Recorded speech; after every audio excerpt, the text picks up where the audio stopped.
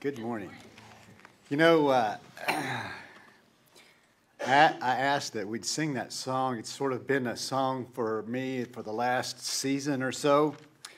And then today, as we're singing it right before I'm going to come speak, I thought that might not have been the best song. It says, I'm finding myself at a loss for words. And the funny thing, that's okay. The last thing I need is to be heard. Let's go to lunch. I mean, really. But really, I do think this, let me pray in just a minute. I think we come together and we hear things from each other. Sometimes it's while we're in the greeting. Sometimes it's in the lyrics of the songs. Sometimes it's in the unity prayer, or it's in the communion thoughts, or it's in Steve's announcements. Everywhere, I think there's the potential for us to hear the Word of God, and not just and the life-changing Word of God. And so we all come with different kinds of things going on in our lives. Some of us have trouble in our lives. Anybody? Yeah? I know you do, Sally, even though you didn't raise your hand. Some of us have we had just a great week and we're kind of celebrating. Things are good. Things are good. And some of us are distracted by what's coming ahead. But I believe that God's going to speak to us. He's already spoken to us. And so this prayer is for us to listen and for me to not talk too much. Let's pray. God, we do believe that you speak to us. You guide us, you comfort us, you encourage us, you challenge us. I pray today that might be what happens in the next few minutes. In Jesus' name, amen. We're in the book of James, and if you have a Bible, it's handy because I'm going to kind of read through it. James 5, starting at verse 3, starting at verse 13. Sally gave me that. No. So I want to start just with the way it starts. Who is wise among you? So look around the room. Who is wise among us? You know, if sometimes I'll do this thing, I may not do it today, maybe. Where I'll ask something about, like, who is the best singer in the group, and I'll say, on the count of 3, point to somebody. Well, I'm not going to do that right now. Thank you. Thanks, Betty, for going anyway. You know, I love an engaged kind of audience here. It's great. But who is wise among us? You know, there's an implication there. Hey, there's some wise people here. I believe it. You know, sometimes we believe and think that older people are wiser. I don't know. I've met a lot of old fools. I've met a lot of really wise young people. But wise people, older people do have a little better chance because they've lived longer and perhaps they learned. You know, the worst thing is when you live longer and you don't learn, or you learn it wrong. So, but ask the question, who is wise among us? And I think what James is wanting us to say is, hey, we all have that opportunity. And then he encourages those who are wise, so let's just say we all are for a moment. And he says this, let them show it by their good life, by deeds done in humility that comes from wisdom. Now, the point of this reading is going to focus on wisdom. But right here is this idea of humility comes from wisdom. Humility comes from wisdom.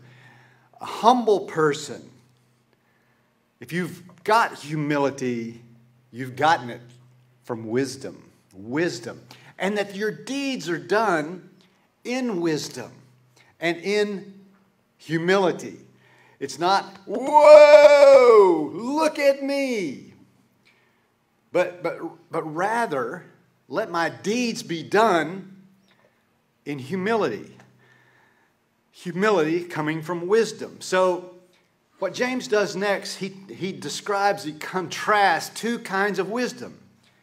There's a worldly kind of wisdom. We're going to read about it. And then there's a godly kind of wisdom.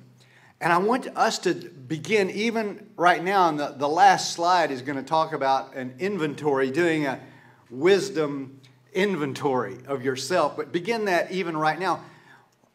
Which describes you of these kinds of wisdom? Because there's a lot of ways that our world around us describes different things, like success. What does success mean? I was interested in that, just like, what does it mean for an individual to be successful? What does it mean for a church to be successful? What does that mean? But also this idea of wisdom. The idea of wisdom, what is wise in the eyes of our world that lives around us that aren't Jesus followers? Okay, well, James jumps right in it. It's worldly, demonic wisdom. It's full of bitter envy and selfish ambition. I'm interested in words, and so I look at different translations. All of them use the word demonic. Wisdom of the world comes from the evil one. We're deceived into thinking one thing is wise and another isn't. But here's the kicker. Bitter envy. What is this? I'm calling it, bitter envy is when I'm frustrated, I'm angry, and I'm angry because I want what I can't have, which James is going to talk about next week. But I want mine, everything that's mine, but I also want yours too. Because actually, I like yours, I like mine, and I would like yours. Well, we walked in today, Shanna and I. We walked in, and there was another RAV4 out in the parking lot. I would like a RAV4. And I would like that RAV4 for a while until I saw Steve's Corvette. Then I would want the Corvette for a while. Then I would drive it around for a while and I'd think, nah, I don't like being down this low. I want Steve's truck. I want and I want and I want. But not only do I want more and I want what you've got, not just what I've got, I'm hacked off about it. I'm bitter.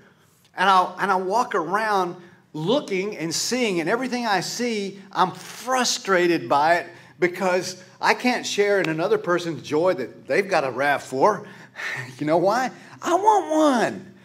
So I have this bitter envy. That's the world's view of, because here's what that leads to. It leads to the next thing, selfish ambition. And selfish ambition is criticized a lot, but you know what? Ambition often will lead a person to what the world also calls success. Man, you want a driven person to run. If I'm an athletic director hiring a new football coach, you know what I want one? I want him to be ambitious. Because that ambition's going to drive him to success, what the world would call success. But it's selfish ambition that is unhappy and unsatisfied with both my identity and not only that, my position in life. There's a ladder in our world. We think of this ladder philosophy mentality of life. And what I want is the next step on it. What I want is not just the RAV4. I want the best, the most expensive. I want to move up. And so we're not satisfied. And we think that more stuff or a better position, I want a promotion, is going to make me happy. But it's not going to. And so we become this bitter, envious person. And we think of this, that all of my talents, this selfish ambition person, and we think of all the talents and gifts and resources that I have, they're for me to use to promote me. Selfish ambition. It's also, there's a religious version of that. And the religious version of that is expressed in judgment of others. Selfish ambition, I'm better than you are, and I'm right, and you're not, and I do things better than you, and you're not quite us. It's judgment. Anybody who doesn't agree with the way I do things at church or in my Christian life, well, they're wrong. And that's the religious version. But here's another one. I thought of this phrase. This phrase just came to me as I was listening to the song, Word of God Speak. The phrase, the self-made man. Have you ever thought about the idolatry of that phrase? Think about that for a second. The self-made man. I'm thinking, the self-made Bob. Wait a minute. Bob didn't make himself in any kind of way. And yet we all often admire what our culture calls the self-made man. What an arrogant statement as well. I'm just leaving that statement alone because I'm not sure what to think about it. But then James goes on. He says, this is what this worldly kind of wisdom is. But there is a wisdom that comes from God. And so I want to say this. If it's not this in each one of these, if it's not this, it's not from God. So first of all, he says, it's pure. It's pure. Wisdom from God is pure. Now, I want to describe pure in this way, the way that I think James is meaning it. He uses this phrase double-minded, and that also will be brought up next week in chapter 4. He also used it back in chapter 1. A pure heart is one who has just one focus. Okay, so you think about it like this. If you're going, it's a wedding, and you're going up there and you have, I'm the groom and here's my bride, and I also have another bride. It's hard for that kind of person who has two brides to have a pure heart. I just got one thing, one focus. I'm not double-minded. I don't have two agendas. I just have one. The double-minded person is not wise. They are not pure. The double-minded person, in terms of following Jesus, has a plan B. Jesus followers don't have plan B. I got one plan. Follow Jesus. That's it. I don't have something to fall back on. Plan B, none. There is none. I'm all in with Jesus. Pushed all my chips in. I'm going to follow Jesus. You know, if it doesn't work out, I'm still going to follow Jesus. Because what does it mean, is it going to work out? Am I going to have a comfortable life? Maybe not. Is all of my life going to be a party? Maybe not. He promises me joy, but sometimes he promises me hardship.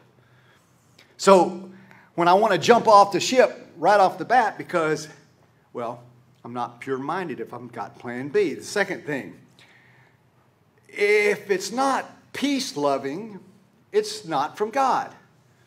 And when I say peace-loving, I think of kind, and other translation would put kind there. It says, when engaging conflict or trouble, am I peace-loving?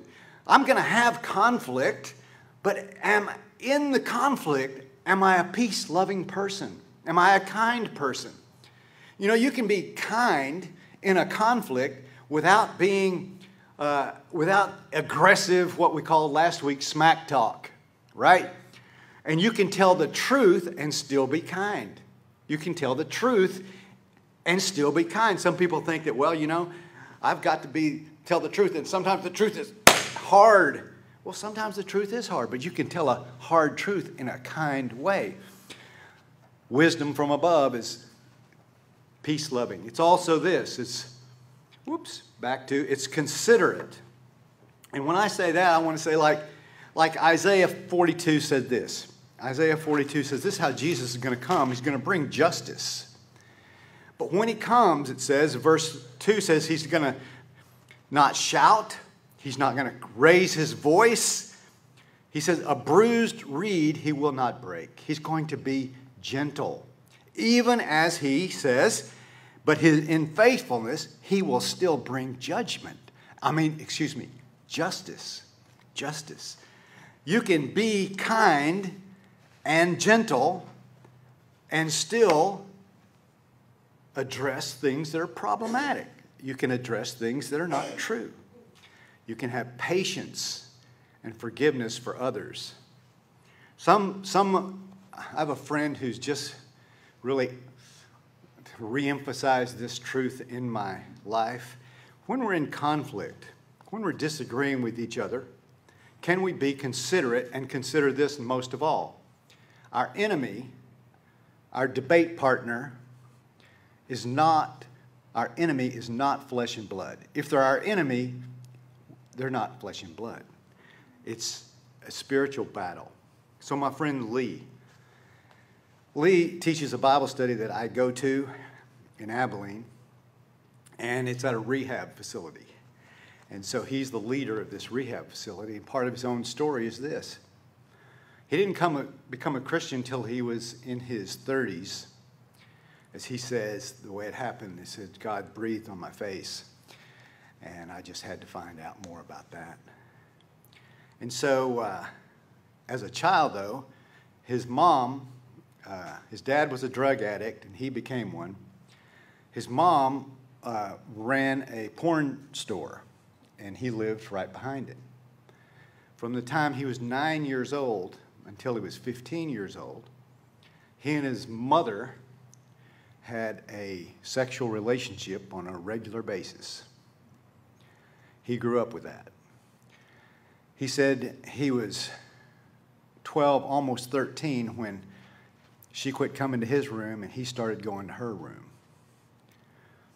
And he was later became a person in the illegal drug industry. He was kind of the middleman most of the time. Grew up in Dallas. And he said, for years, I hated my mom. I hated what she had done to me. And then I met Jesus. And he taught me that my enemy, who had been all my life my mom, my enemy is not my mom. My enemy was the evil things that she did, and that my mom also grew up in an abusive home, that my grandmother abused my mom, and that I came to forgive her and think of her as a woman I love, not a woman I hate, because I considered where she had come from. Wisdom is considerate. It considers the other person that we're engaged with. It considers their point of view. It considers their background. It considers the trouble that they've had and the trouble that they still do. It considers the fact that they are sons and daughters of God. Lee says, my mom is a daughter of God. She doesn't know it still. The next one is submissive. And as you read more of different translations or versions of this, submissive, meaning open to reason. Meaning the New Living, that's the English Standard Version, says open to reason. The NLT says willing to yield to others. The idea is you're in a conflict and it's okay to see the other person's point of view. And you know what? Maybe they're right. Have any of you ever been wrong in your life? Okay, now I want you to think about something you really firmly think is true, and what if you were wrong about that? You later come to look back at yourself, oh my goodness, I was wrong. One of my dad's favorite people when we first moved to Abilene and started going to Highland Church of Christ, was one of the elders named Art Haddix, and he was also in charge of the Herald of Truth, which at that time was getting a lot of flack because this is the early 70s, and the thing that Highland and the Herald of Truth were preaching was about two things that really flustered a lot of their Church of Christ brethren, grace and the Holy Spirit. And so a lot of donors decided that they weren't going to do that anymore, but they wanted to talk to the leaders first, and they'd go talk to Art. And, you know, there was threats, we're not going to fund you anymore because, you know, you have this unholy idea about grace. And for sure, you know, the Holy Spirit is in these letters in this book, and that's it. And Art said, so are you going to change your mind? And Art would say, no, I'm not. We're going to keep teaching what we think is right. But I want you to know, and this is how it ended everyone, you may be right. What if you took that into a conflict? The idea that, you know, you may be right. I don't think you're right. I'm not going to live my life based on what you think is right because I think something. But what if I was this open to someone else's idea? Not coming in, boom, with a hammer like it's my way or the highway. I'll try it. You may be right. That's wisdom from God. If you don't have that, if you have this stubborn idea that you're always right and you're never wrong, that's not from God. That's not wisdom from God. The next is you're full of mercy. It says to be full of mercy, which we've talked about forgiveness a lot. So I'm just going to say full of mercy would be not that you got a second chance, not even a third chance, but when you're full of mercy, well, Jesus said 70 times 7. I'm going to forgive you. I'm going to forgive you again. I know you did it again. I'm going to forgive you. I'm going to set boundaries, but I'm going to forgive you. Full of mercy. Next one is impartial. And, you know, we've talked about favoritism for several weeks we talked about favoritism. Amen, Jeremy?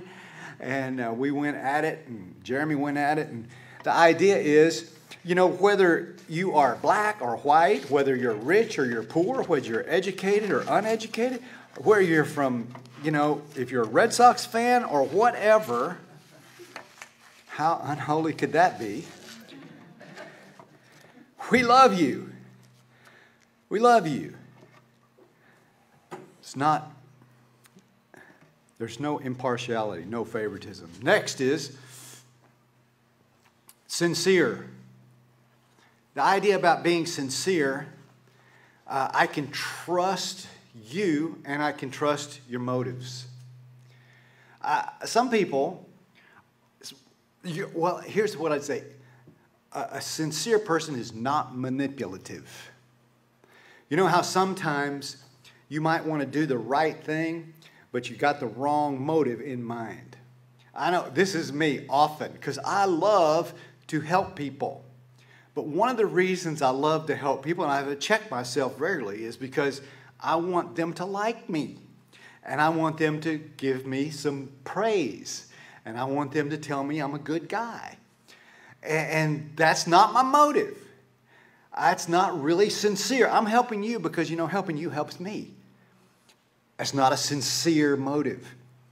Helping people is always good. But a sincere, wise person doesn't do it for ulterior, selfish motives. I want to back up one because I missed one. Sally didn't wave me down. But wise people also produce good fruit. And I would say this especially means, in this context, the context of putting the words of Jesus into practice. Jesus would say that at the end of the Sermon on the Mount. He said, a wise person is one who builds his house on the rock, which means putting my teachings into practice. Back in, I'm going to end up with a question here. Back when I was a kid, and we moved from church to church to church because not we were church hopping, but we were moving from city to city to city, Dad in the Army. And what we did in those days, and I don't know if anybody had this happen to you before, or when you moved from one church to another this happened, but what they would expect would be a letter from your church you're moving from to the church you're moving to. And they just called it, do you have your letter? That's it. They just called it the letter, you know. What letter? I was as a little kid thinking, what is that? Well, I hope we have one. You know, do we have a letter, Mom? Yeah, we got a letter. You know, we moved from San Antonio to Dallas and then back. You had to have a letter. And what is a letter of recommendation? But what if we did that right here in this room?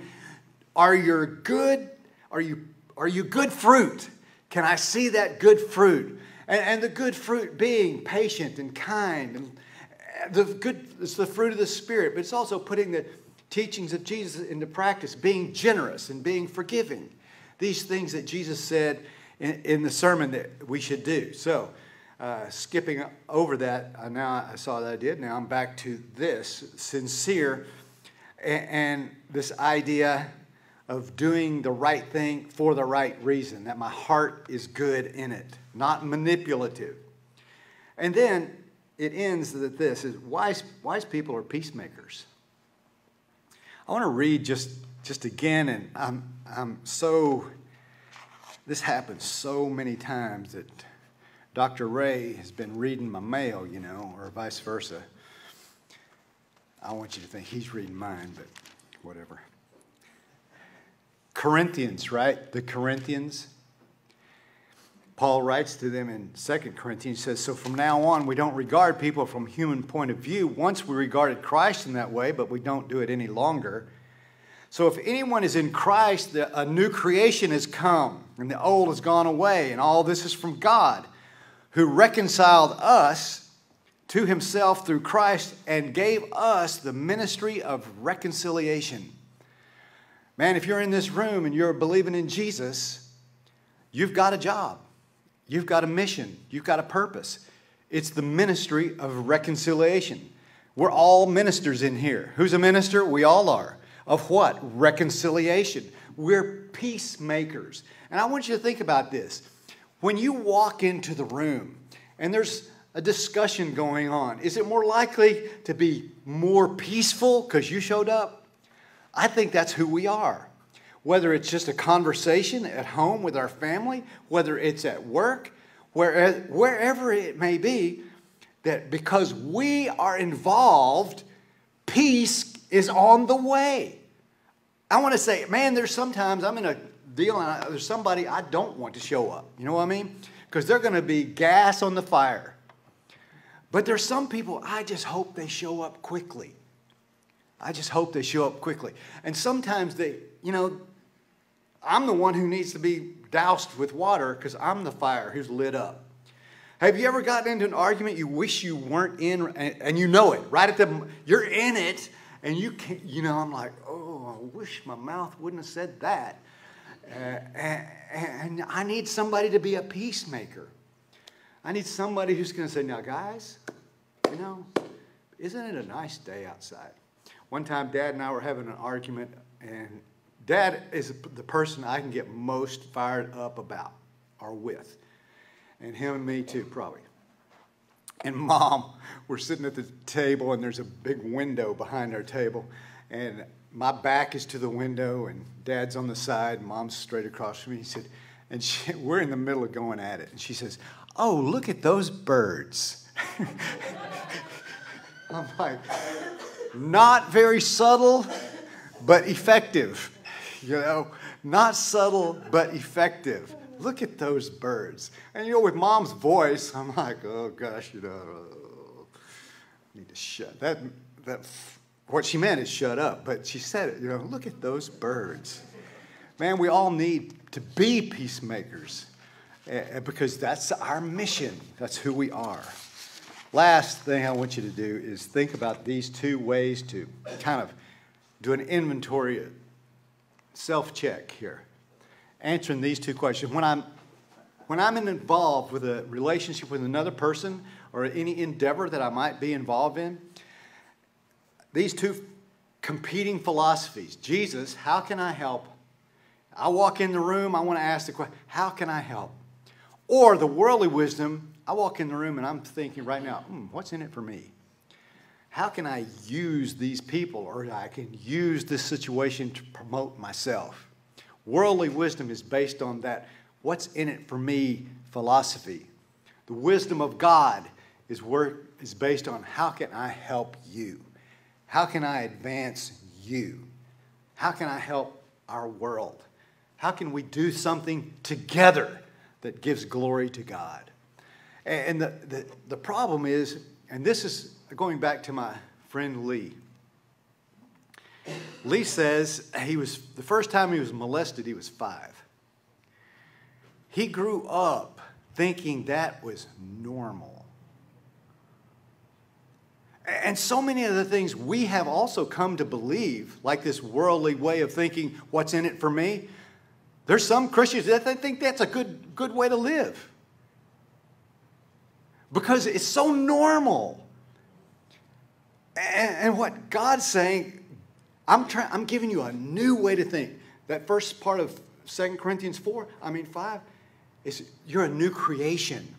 And what James is trying to say is, this is how the new creation thinks.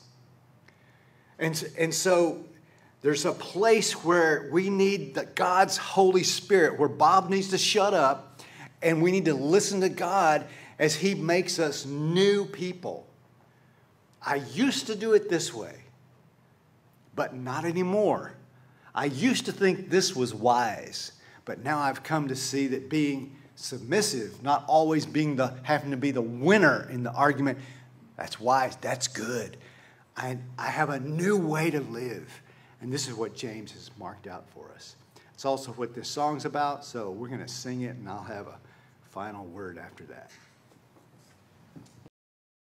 The bridges in this song, if you believe it, if you receive it, what does it say to do? Testify. Man, you guys live a testimony. One way or another, whatever it is, I believe our testimony will change our workplace, change our home, change the environment, change our city, change our world. Your testimony. Because you're a wise person. The Spirit of God lives in you. So let's testify. Amen.